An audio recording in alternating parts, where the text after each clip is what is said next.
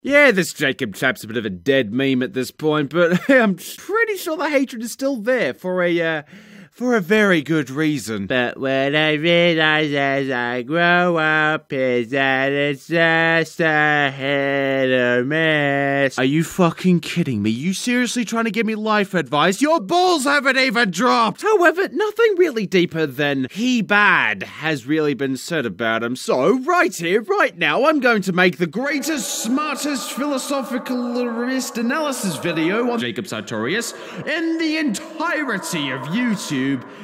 In just 60 seconds or less. Go! So you got this kid, Jacob Sartorius, who discovered this cancerous app called Musical.ly, which is basically the incarnation of Death of Talent, so it suited him perfectly and he swiftly gained an audience. Somehow, I don't know, he's attractive, I guess. And then some rich cunts came along and were like, hey, instead of finding some fresh talent trying to build them up from nothing, this kid's already got an established fan base on the internet. Of course it's got a 100% success rate. Dibs! So the kid's parents sold his soul to the rich cunts, got him to read out some generic millennial song lyrics, had some studio auto-tune processed and demonically imbued it into whatever the basic bitch fangirls usually wipe their vagina uses over, marketed the ever-loving fuck Christ out of it, and Spazango! The 13-year-old's parents and Rice Gum are now making more money, pussy, and money than any of us will ever see in our collective lifetimes, and that is the story of yet another talentless hack's rise to fame in the year 2017.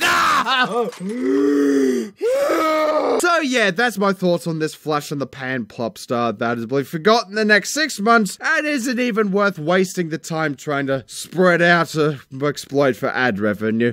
Oh, and I'm sorry, Captain Contrarian McCuckface, but if it looks like shit, smells like shit, and tastes like shit, you should probably see a therapist. Point is, yeah, it kinda sucks that a 13-year-old is literally getting told to kill themselves, but come on. Do you really think this kid gives even the slightest minuscule of a flying fuck about it? With all his millions and his Spotifys and fangirl posse, I'm sure he's perfectly content with the lifestyle he has right now. But at the end of the day, it doesn't really matter. We can bitch and complain about lowest common denominator tripe all we want, but it doesn't really matter. People are going to enjoy things, no matter how morally reprehensible you may personally think they may be.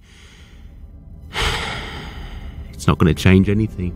The cycle is just going to keep on spinning.